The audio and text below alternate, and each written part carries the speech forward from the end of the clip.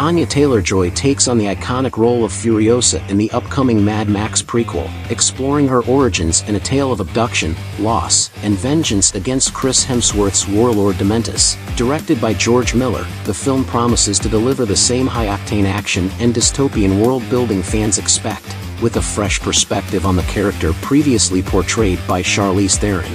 Set to hit theaters on May 24th, Furiosa, a Mad Max saga brings back familiar faces and introduces a new chapter in the post-apocalyptic universe.